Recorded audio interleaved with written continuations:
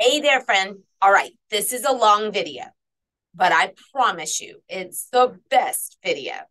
This is me thinking out loud about how to develop your study guide. I'm doing this with EA Science Exercise 3. But if you watch it all the way through and you really put yourself inside of your own certificate area, you could make this for yourself. Go watch it, have fun, and grow big. I am looking right now at your AYA Science Component 1 document, which I got straight off of the off of the NBPTS website. Okay, this is your C1 like directions guide. And I am on page 64 of that guide.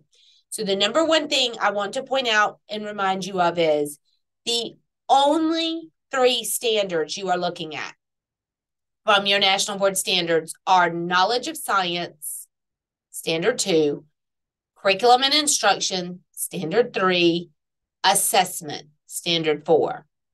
Okay, now, Knowledge of Science is going to give you the content you need. Standard 3, Curriculum and Instruction, is going to give you the maybe examples of how you would move the kids to the content. And the assessment is going to give you the, how do I look at what a kid has done on this work sample and figure out what he or she needs? Now, I think, and that's in the mind of the National Board, that's what the thinking is. So when we look at what is this sample exercise about, it's really about seeing you as a science teacher that sees and understands your content conceptually. So you can get to the big picture with kids, and kids can understand the big picture in science and not just all the minute little details. So when you look at what is this exercise asking you to do, first of all, it's asking you to demonstrate your knowledge of scientific conceptual development. So how is that going to happen? We'll talk about that. But also remember, that comes from Standard 2. Describe a student's conceptual understanding of scientific concepts. Again, that comes from Standard number 2, but you have to understand the unifying concepts and really know what those unifying concepts are for yourself. So I have some resources that I like, but I'm not a science teacher. I'm telling you, I like them from the National Board standpoint that I'll show you. And by describing instruction, where are you going to get instruction support? From Standard number 3. You need to look at it in regards to your, when you get these unifying concepts, like, okay, what do my standards say about this curriculum and instruction? And this instruction is going to move the student toward the accepted understanding of the scientific concept. Well, this is kind of backwards here, because what they're doing is they're giving you an example of a student not really understanding everything. And so you have to use assessment to understand what they know and they don't know in the overarching unifying concept. So the criteria for scoring is simply that you can evaluate the student's conceptual understanding. You can look at the stimulus and say, here's what they know, here's what they don't know. And through that, examine their work. Just kind of pick out all the things, maybe things that they are having misconceptions about, they don't have prerequisite information they need, that type of thing. Second one is description of 2 scientific concepts the student would need to understand in order to move toward this accepted scientific conceptual understanding. So you've got to have 2 ideas for each concept already in your mind going into the assessment center that you would put in place for a child. Again, I'll show you how to do this. An informed description of the instruction you would use to address the student's conceptual understanding. So again, you know what the student can't do. You've got 2 ideas of what you need to teach them. And now what is that instruction going to look like toward those 2 goals? That's what we're doing here. So when we move on down, this on page 65 is an actual stimulus. So you can read like the student response and see what they did. And then the exact 3 things that I just read to you are what you have to tell them in the assessment center. So it's not a surprise. You know what you're answering in the assessment center. And then when we look at our leveled rubrics, we're looking at a 2, which is where you want to get to, where you have to get to, I should say. You would give an incomplete identification of the student's conceptual understanding through the examination of their work. So I'm not sure what happened last year. Maybe you were just it's like you didn't even give it incomplete last year because you would have gotten a 2. So you might have just been completely off base. So you might need to study like the concept and the unifying concepts again, okay? An incomplete description of 2 scientific concepts that you would need to understand, and an incomplete description of the instructions. So just kind of throwing stuff out on the paper, but nothing's really complete. It could potentially, it's limited, could potentially work, but it's not complete. Now, here's the level 1. So level 1 is an inaccurate or missing identification of the student's conceptual understanding. An inaccurate or missing description of 2 scientific concepts.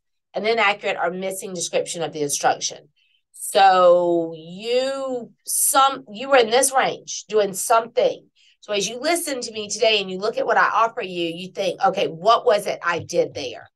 We really want you up here on the accurate identification of the student's conceptual understanding and an accurate description of the 2 scientific concepts and an informed description of the instruction. That's really where we want you, is at least a 3. So the next place I go is over to the scoring guide. And I know you were in my orbit last year, so I know you probably did all of these things that I told you guys that you should be doing, and you should come into the scoring guide and all of that kind of thing. So what I feel like is these are the 2 places where you mucked up last year. And it's not a terrible thing that you mucked up, because now we get to learn from this. If you were asked to design instruction, excuse me, how well were you able to plan and articulate appropriate instruction or intervention for the stated teaching and learning goal? And if you were asked to review a scenario, how well were you able to comment on the issues, challenges, or students' needs presented in those scenarios? So those are the 2 things that we're working on. And possibly characteristics of students' work samples. Now, I'm on page 21 of the scoring guide looking at this, just so you know. Okay, and also I have pulled up here your standards for the national board. Now, I want you to notice what I have done here, Danielle. I've gone to I call this an hourglass, but it's really not that. It's a magnifying glass. And I've typed in the word concept over here. So again, magnifying glass, type in the word concept, because this is all about conceptual stuff. And I'm going to click next. It shows me 48 different places that your standards talk about concepts. And that's what this whole thing is about. Remember, what are our specific standards we need to stay inside of right now? Oops, where am I at? Standard 2, Standard 3, and Standard 4. So notice we're in Standard 2, Knowledge of Science. It's showing us the word concept or concepts. We're still in 2, still in 2. Now we're going down to 3. We're in 3. Look, conceptual understanding, concepts. You want to be reading those parts of your standards, because that, and taking notes on those parts of your standards are what matters. And they give you ideas of examples of what kids could do or what you could do in instruction. Assessment standard, again, we're using this one. I still see the word concept or conceptual in this one. Keeps going, it keeps going, it keeps going. This is into learning environment. Are you going to really need anything in learning environment? No, not for this one. So we're not going to be focused on learning environment. We're only focused on the word concept or conceptual in standards 2, 3, or 4. Is that right? I can't remember. Yeah, 2, 3, or 4. And so it's an easy way to go and read what matters and get your notes. Now, the other thing is I'm going to show you a website where I just Googled, I don't even remember what I Googled. So we're going to go back and look at what I Googled. But this teacher, this is a high school teacher, she's taught geological time or something, and she's giving you examples of her students' work, and she's talking you through it. She's telling you what their misconceptions were, that they had trouble with things. This is the way the National Board wants you to think. And this, and right. And this is also great to study student work samples so that you can kind of put yourself down into a kid's mind. I know you teach this and you do this, but this is just looking at it from oh my gosh, I don't do it that way, because in the National Board process, when you get there for the scoring, you're going to see something you probably have never taught before or done that way. So this is one example, and I'm going to show you over on the other screen where I got that from.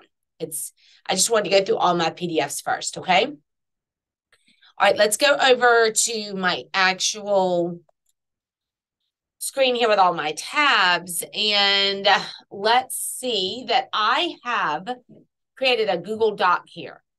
And I've taken those 3 things that matter to score that 2 and hopefully a 3, and I've put them into the Google Doc. So you're going to need to evaluate the student's conceptual understanding. So let's just imagine that right here you had this image, okay? Just imagine that image was there. And you're answering these questions to that image. Okay, so here's our image. We have to evaluate the student's conceptual understanding of this. And actually, there's more to this. Let me put this up here. Okay, so you're going to have to evaluate the student's understanding. Then you're going to have to describe in detail 2 concepts that the student would need. They would have to have it in order to move and understand things better. And so what I encourage you to do is try to do this right now or whenever you get to it, and then go back and read what the teacher wrote about it on her paper. Same thing here. Take this one, and you're just going to keep repeating it. This is how you create your own study guide. You find things like this, and then you practice. And the teacher's written all around this as well. Now, I also would put an NBPTS Standards connection to it. So I would look at the student work, and I would evaluate the student's conceptual understanding. I would describe the 2 things. I would briefly describe what to do next, and I would write down anything I can remember about the standards. Remember, because you've already read the standards, you've memorized those 3 standards mostly, right? And just what was it that you remember the standards said? I would put that there, and then it could all mesh together into a beautiful writing. And so right under it, I would just do it in, just a full flowing paragraph. It doesn't matter if, you have incomplete thoughts necessarily. It's just get it down on the paper. So within 30 minutes, you're going to have to mind map this for yourself. Quick. And that may just mean you just type in the first part in a paragraph, the second part, and then putting it all together. Connect. Go back. I put in Earth Science high school work samples from students. That's what I did. Earth Science high school work samples from students. So then I got here to the science spot. The science spot. It's just the first one I clicked on. I didn't do any more. I just did this one. And notice she had Earthwatch project. I didn't go in and look at that, but I went to piecing together the past geological time scale. And notice right there, it says student work sample document that goes along with the overview. So she gives you the lesson overview of how she would teach, the student work samples, all of that. That type of thing you need to study. You need to study those things. What are other teachers doing? Write those examples down. You just need to consistently build up a notebook and then study what they're doing. The point here is that you're able to find diagrams of learning progressions in earth science. That's the point. So that you can see, remember what I told you, you have to have the conceptual understanding. All right. And then, so I don't really see the conceptual understanding on this, but you have to have the conceptual understanding that you want them to have, and then the science concepts. So these are to me like concepts, the concept of erosion, the concept of how earth materials work, to then move forward to understand whatever the bigger overarching part of erosion is. And I guess that concept is like materials wear down or something. I don't know. I don't know earth science, so I can't tell you. But it's bigger than this. Then these are almost like concepts. And then what would you do? What would you teach down beyond that? So looking at learning progressions in earth science, and I personally like visual mapping. It just helps me to see it better. But it's up to you. That will really help you. Now, the other thing, when we go back to this exercise, is I went on a hunt for the unifying concepts of earth science. Well, I landed on two different things. I landed on this from National Academies, which it gives you the core and component ideas in earth and space sciences. And so I really want you to look through this. I mean, it's a book, but I don't want you to read the whole book. I just want you to understand that we have to understand the bigger picture and then all the little things that fit under it. And then even those little things, how do you take them smaller? So this is going from the biggest to the next, to da, da, da. And then I love this, everything about this article. I don't care how long this thing is. I really do not care how long this is. I would want you to read everything about earth science in this. It has things that are not earth science. But this has got like backwards design in it from Jay McTighe. It's next generation science in the classroom. John McKinney wrote it. It's got a lot of great research that really matches what they're trying to get you to do and think here around planning, curriculum, instruction, and assessment. So what matters is the earth science pieces of this, but just to really get and hone in on that cycle of curriculum, instruction, and assessment is what I need you to do. And this one is what, I found as core ideas. Just, this is like my quick route to understanding earth science, because I never had to take earth science when I was in school. I guess I'm too old for that. It came after I graduated to be a core class. Like we didn't have it as a core class. Anyway, so they're saying the first core idea is Earth's place in the universe. Second is Earth's materials and systems. Third core is Earth and human activity. Again, I wouldn't believe that until I go over to the National Board Standards, Standard 2 for you. Yes, Standard 2 for you. I would go over there and I would make sure that this is lining up. And then I'd go to my NGSS or whatever the unifying concepts are. That's the big word here. This is where I got all this from, the National Academies of Sciences, Engineering, and Medicine. So these came from there. So for me, I'm like, all right, I've got to really study around the Earth's place in the universe, and I've got to really understand all the smaller components below it and really how to mind map it out. Same with Earth's materials and systems. I need to do that. And then same with Earth and human activity. I need to almost like make myself my own mind maps, or I need to deal with finding student work samples or lessons and going through this whole cycle here, or both, whatever you want to do. But finding more websites like sciencespot.net will help you to really like get your mind into where other teachers are and how they think through this phenomenon of curriculum, instruction, and assessment. Okay, and then backwards, assessment, instruction to curriculum, both ways. All right, so I hope that this helps.